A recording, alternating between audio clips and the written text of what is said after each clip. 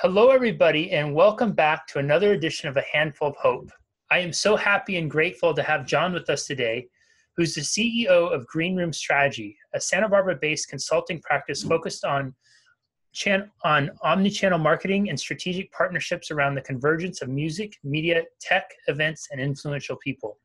John was previously VP of Client Partnerships at Oniracom and has had the pleasure to work with clients such as Alan Parsons, Warner Music Group, the Santa Barbara Bowl, Byrd, Irion, AEG, Jack Johnson, the Lobero Theater, Rudresh. I'm going to horribly mispronounce that last name, John. You're going to have to save me with that one. Mahanthappa. Rudresh. Say that one more time. Rudresh Mahanthappa, Okay. Incredible sax player. Yeah. Shelterbox, Bishop, Lamont, Marquee brands, UCSB, and much more. He has been married to his wife, Nancy, for 18 years and has two vibrant children. John currently serves his community as the president of the Rotary Club of Montecito. John, welcome, and thank you so much for being here. Thanks, Jesse. It's an honor to be here. Yeah, I've been following what you do, and it's so great that you're getting, these inspirational words out to people who really need it right now. So anything I can do to help. Yeah, you know what, John, it's been really cool about this is it's been, and this was kind of lead into what your expertise is I've had so many conversations and made so many connections with people that I would have never otherwise in doing this. And what I found during this time is that people's inboxes are more open to receive emails, and that people's hearts are more open to do maybe projects like this that they might not have otherwise had time for. I know that, building community and building connections is really much of what you've built your career on, and hoping that you might speak a little bit to that and the power of that. Yeah, it's a great point. It feels, we're not going to sugarcoat it. Like, things are hard right now for everybody, but the upside of that is that people are more open to collaborating. They're looking for opportunity, looking to build deeper relationships. We're looking at a lot of the things that we thought were really valuable, we're spending all our time on, might not be so valuable anymore. And what are the things that are the core, that are sustaining, that really nurture and feed our souls and really help our community? People are open to doing more of that right now, because all these things that we spent time on just kind of got wiped away overnight. So I think it's a really positive thing that now we're all home, we're all on Zoom, we're able to access people that might be busy otherwise or difficult to get a hold of, and they're open to collaborating, they're open to talking, making introductions. But the key is, it's not digital schmoozing. I can't stress that enough. And schmoozing is, going to the conference, going to, the digital version of that, running around to everybody. You get invited to a barbecue and you're passing out your business card to everybody. It's an immediate turn off. So I almost don't even like the word networking, because it feels like it's something that you turn on and turn off versus something that you are, or what you consistently do. So I would say just frame it in terms of building relationships, and that never ends, period. You're always building relationships. You're always adding value, creating value. I don't even talk about myself or what I do often, in the first parts of the conversation, because then I can listen. And if I listen, I can focus on what's valuable to them. And now I know, okay, this person needs a good attorney, or this person needs financing for their startup, or this person needs a technical co-founder. And then my mental Rolodex, I can connect them and create value through those relationships. And if you do that, then it'll come back to you. But I don't even worry about myself. It's like the Zig Ziglar quote, you can get anything you want in life if you help enough people get what they want. And I think that's so true. It's just, we have this amazing technology. We're doing this remotely right now. We can reach lots of people globally, but it really does come back to these one-on-one relationships and genuinely caring and creating value for other people. I love that you're saying that, because I feel like that's such a profound shift from so much of the narrative we hear out in the world of me, me, me, me, me. And it's so much of it is like, what's in it for me? What's in it for me? What's in it for me? What's in it for me?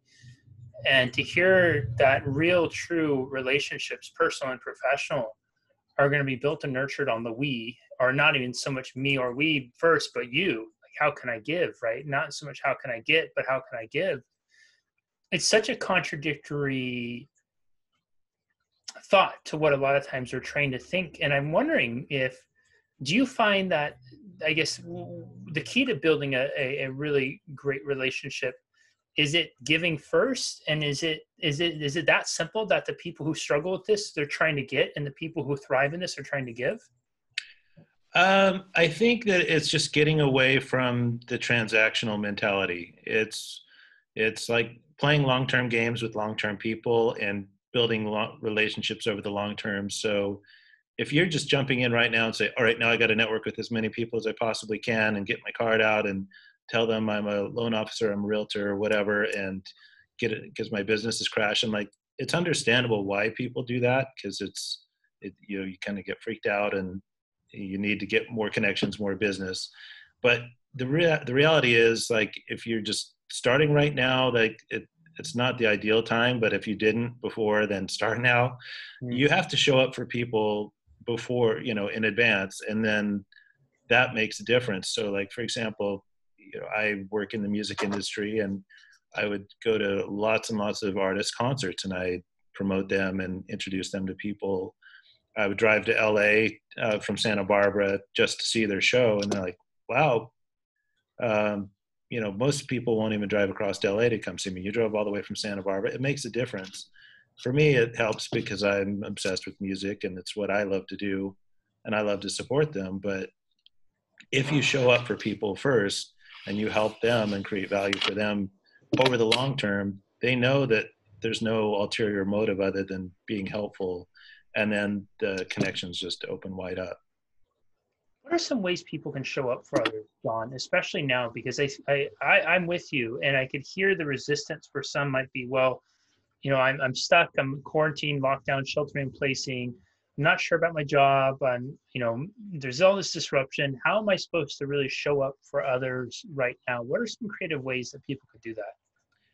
Yeah, I think we're seeing that with a lot of different community organizations, nonprofits, people making masks for first responders. People, again, it doesn't always have to be about your business, and oftentimes it doesn't need to be, because even in your line of work, everybody has different hobbies, different interests, different charities, different passions.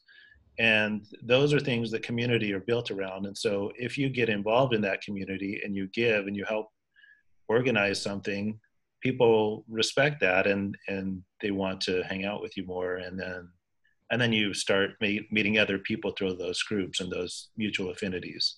I also think it's important, when you're first meeting somebody for the first time, mentally we all think like, all right, okay, I just met Jesse Brisendine. I mean, we've known each other for a while, but I'm just saying, like, if I just met you, then I think mentally, how are you on my radar? Do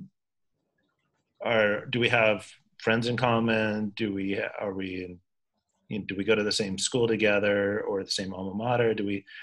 That's just mentally what somebody starts with. And so if you can show ways, and again, with social media, with a lot of these digital things like Zoom, it's a lot easier to build those connections and demonstrate those connections. But I think if you just get out and do things and take action, again, even online, just even coordinating things and being part of initiatives that are genuinely helping people, then people will say, oh, okay, I care about animal welfare. This person's actively doing something in that. That's how they're on my radar. Okay, cool. And then, by the way, we know these other two friends that also care about that. And then you're building community around these specific initiatives. And then again, people do business with people that they like and trust. Yeah. And those give more concrete things to say, okay, cool, this person's legit or verified, or they're not going to waste my time, or they're not going to make me look bad for introducing them to other people in my network, because I can see the proofs in the pudding. They've been actively at this. And again, even if you're just starting right now, just get started on the things that you care about, but talk to people, listen to them, and figure out ways to create value for them. I love you made that distinction, John, because as you were saying it, I was thinking in my own personal experience.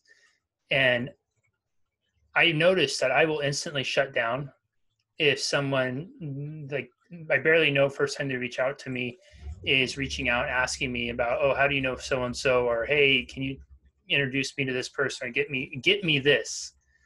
But on the other hand, I always tell people I'm really easy. You come to me and talk about professional wrestling or something like that, or some sort of cause that you're passionate about, and I get really excited about it. And so I find myself becoming fast friends with people who will lead with, bringing either things that they're genuinely passionate about or trying to understand things that I'm genuinely passionate about. And quite the opposite. It's almost instant shutdown for people who are just coming to get who you know, who you're associated with, all those types of things. And I'm wondering, like, again, this goes back to kind of, there's a lot of me mentality. How many people do you think, well, and that's too specific. I don't expect you to come up with how many people, but how many people, or what percentage of people maybe do you feel like fail at the whole relationship building because they're so fixated on the me piece? I think it's a good chunk, and I think it's just like, I mean, it even goes back to like junior high, and you have all these cliques, and you have all these politicking, and then you have your core group of friends, and that still happens, forever, I think.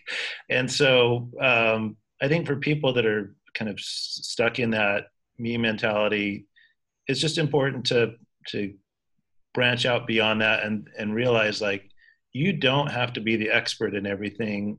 And if you try to appear to be something you're not, or more knowledgeable you're not, people are going to see right through that. Mm-hmm. If you show up as being curious and wanting to learn more and wanting to contribute, people will respect that. And then that's why I've seen so many people try to put on these appearances and be somebody they're not. And then it just backfires, and then they're frustrated, and it's frustrating for the other person. And you also have to realize, like you're mentioning, the celebrity part, it's like, oh, so-and-so, can you introduce me?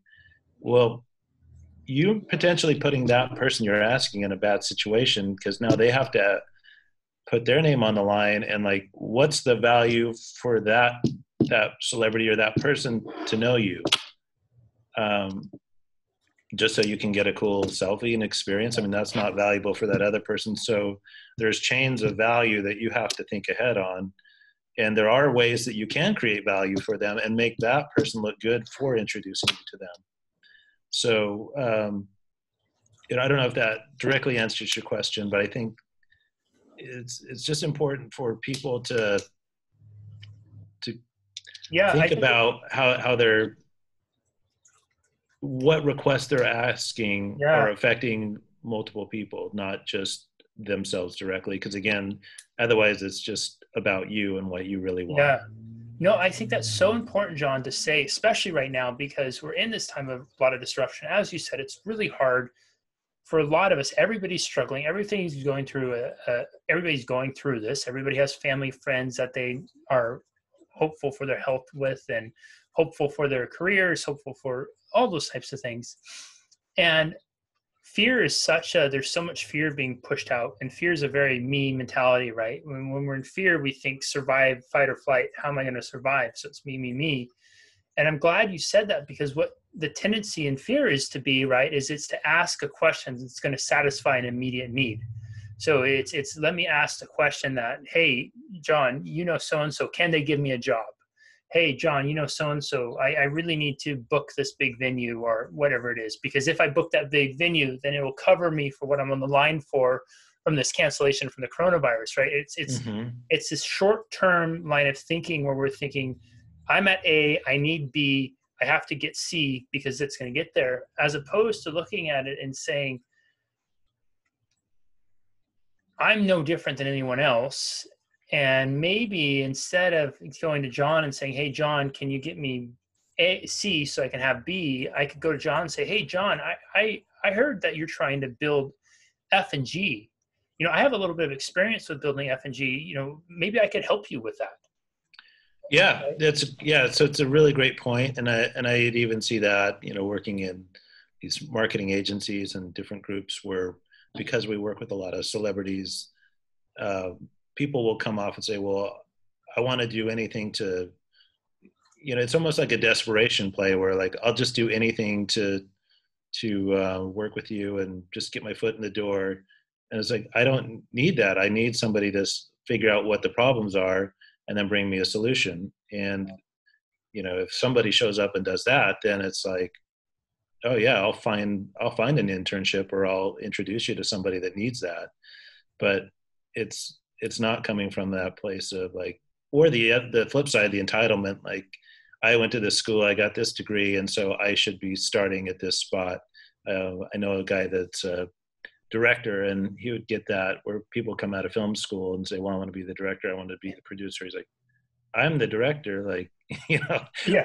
what problem can you solve for me right now on my set? Yeah. Like, everybody wants the sexy jobs and the cool jobs, but if you focus on solving hard problems for people and getting good at that, and focusing on like, all right, well, how can we be resourceful? We have the internet at our fingertips, and you can find out almost anything about it, any topic, and just go jump on Google and do some research for somebody ahead of time.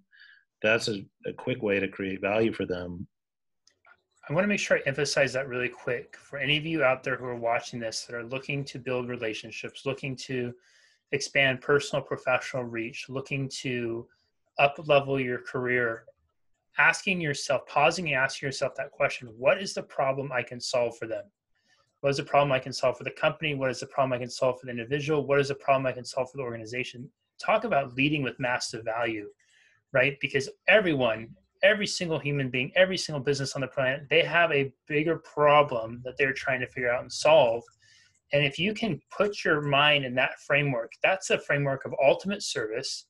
It's a framework that 90+% of the people are not going to be thinking.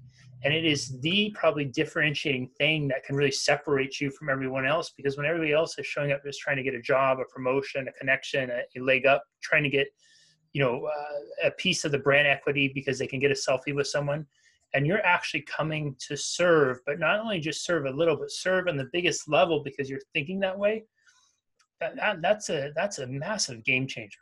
And there's going to be probably, as we come out of this, there's going to be a hell of a lot of problems to solve out there too. And if you're thinking in that way, instead of just trying to think of how can I take care of myself, but how can I contribute to solving the problems that are going to pop up with this, you're going to find that your potential to thrive is infinite beyond.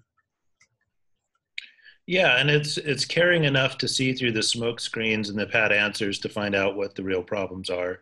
Yes. So if you say, hey, how are you doing? Oh, I'm fine. Well, are you really? Like, Yeah. And then people, if you make them comfortable enough to open up, then they'll share what the real challenges are. And then you can say, oh, well, I know so-and-so that has this skill. Maybe you should talk to them, or maybe I could come pitch in and help you out for a couple hours. Or, again, it just comes down to being helpful in solving problems and focused on, instead of avoiding the hard problems, just get good and get known for, all right, I'm going to help you figure that out. I don't have the answer right now. I'm not going to BS you, but let's figure this out. Then who's going to turn that down? And then even at the highest levels of business and community, people still will always have problems, and they'll always need solid people that they can trust, that are doing things for the right reasons, that are creating value for them, and they'll reciprocate. John, you and I were talking beforehand about there's that old adage, it's not who you know, it's not what you know, it's who you know. And you were telling me that's not even true. There's actually another layer to it that's even more important. I want you to touch on that real quick.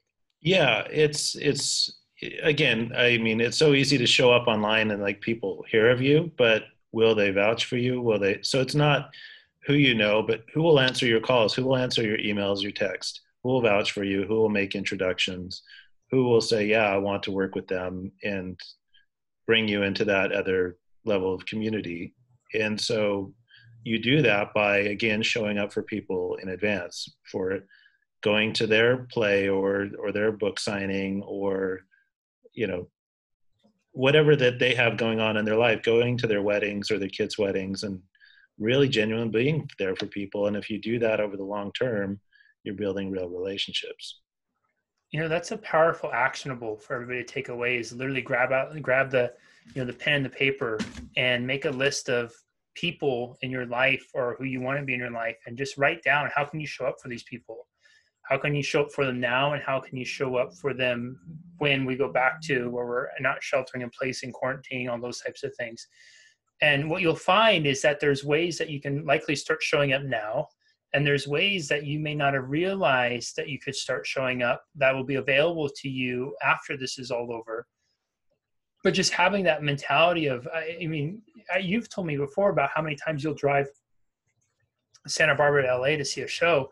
And just for context, for those of you who aren't familiar with California, LA from Santa Barbara is about a 90-mile drive. Now that's irrelevant because driving from Traffic. Santa Barbara to LA, traffic could take anywhere from 2 hours to 5 hours, depending on traffic. And so what John is saying here really is not that he's making this drive from Santa Barbara to LA. Like, he's willing to invest upwards of 5 hours of his time one way to go and see a concert of someone, not because he's trying to get anything, but because he's just trying to show up and support and give value. And that's a really powerful question to ask of yourself is, am I willing to make that 5-hour investment of my time? You know, am I willing to go out of my way to make those kinds of efforts for people? And if you're not, this is a wonderful time to start considering that.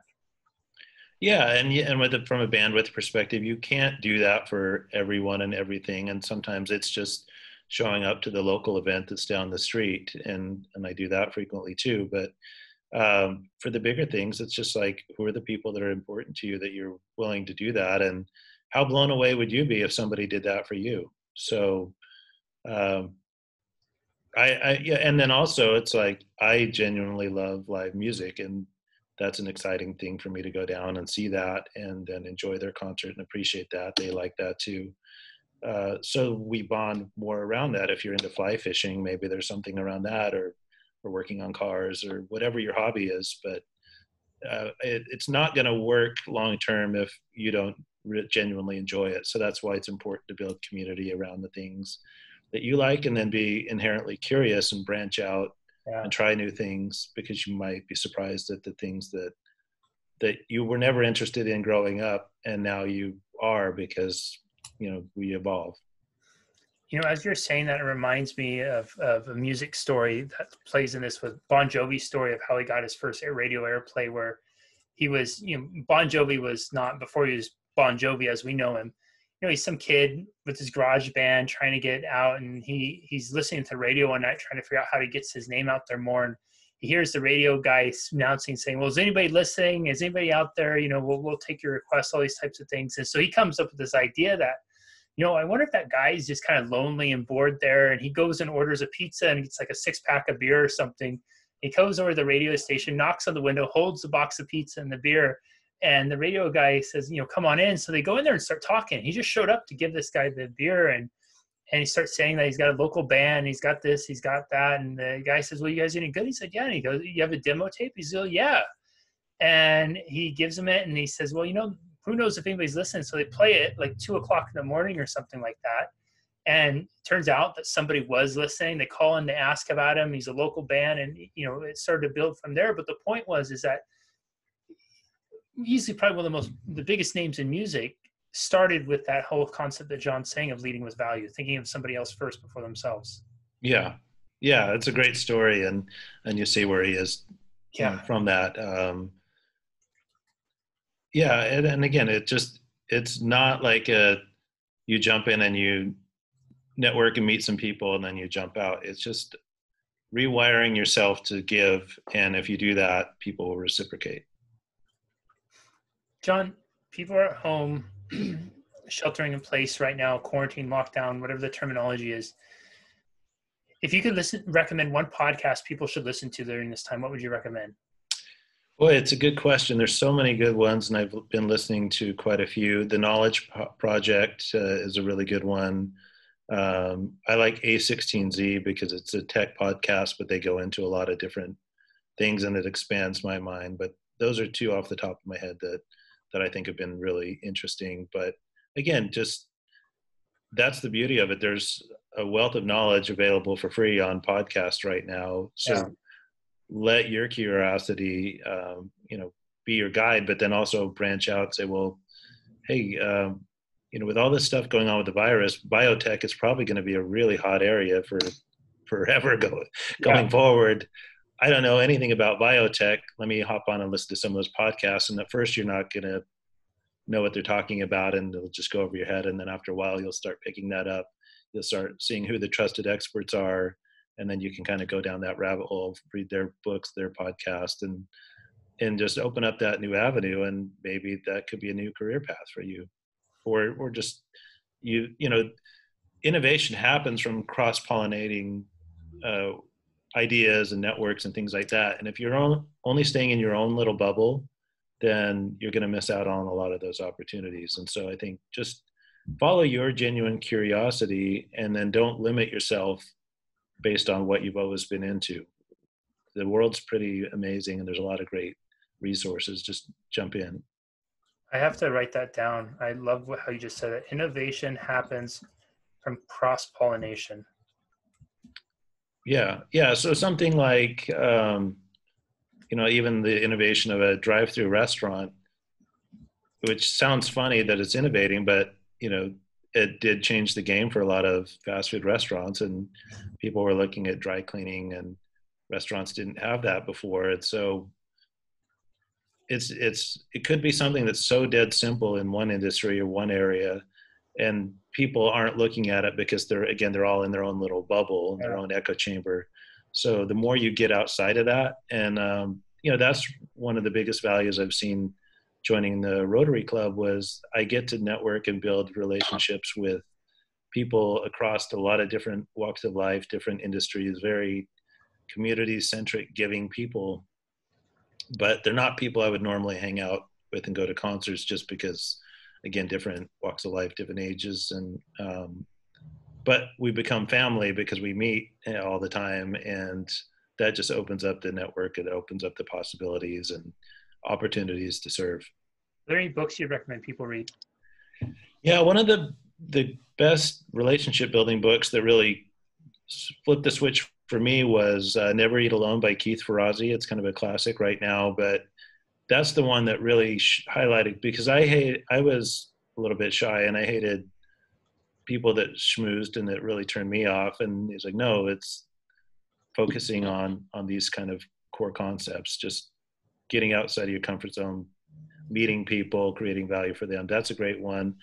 There's also the Formula by Barabasi, and he was a network scientist that studied, what makes people successful, what kind of things from again, a networking standpoint, and relationship building standpoint would make people successful. And the keys there were preferential attachment. So if you're affiliated with premier names, which is why people like Ivy League schools, and they like, big brands and things like that, or you worked at Apple, that opens up a lot of doors for you.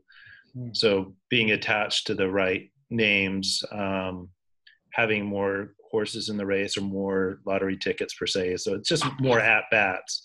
So a lot of people will try something for a while and they'll give up. But if you can find ways to attach yourselves to these names, then you get reinforced and trusted. Again, it goes back to, how are they on my radar? And so read the Formula by Barabasi. It's really good. And then real quick, movie or documentary you'd recommend people watch? Oh, there's so many. Lately I really fell in love with Echo in the Canyon. Again, I'm into music, but it just showed the Laurel Canyon music scene back in the 60s that came out of, we had the Byrds and Crosby, Stills and Nash, and just so many incredible artists and game-changing musicians came out of this. Frank Zappa, they all came out of this little community, and they didn't know what they were building. They were just creating together, and I would highly recommend that. It's a really cool one. Everyone, this is another one you're going to want to rewatch. I think John shared so many great tips and tools for building up relationships with people. And whether you're a seasoned relationship builder or you're really considering it now for the first time, now truly is a great time to really work on building your relationships. As John highlighted, everyone is going through this. And what that means is often everybody's looking for ways to help and support. And people that you may have once thought out of reach, they might be a little bit more accessible. People who were once a little accessible might even be more willing to help than they once were before. But leading with value is going to be key with this. Don't just reach out and ask for people to help you. Reach out and ask how you can help them. Because I promise you, those people that you would love to get help from are probably trying to do things too. And if you can reach out and help them and support what their dreams are, they're going to be very likely to want to reciprocate and help you with your dreams too.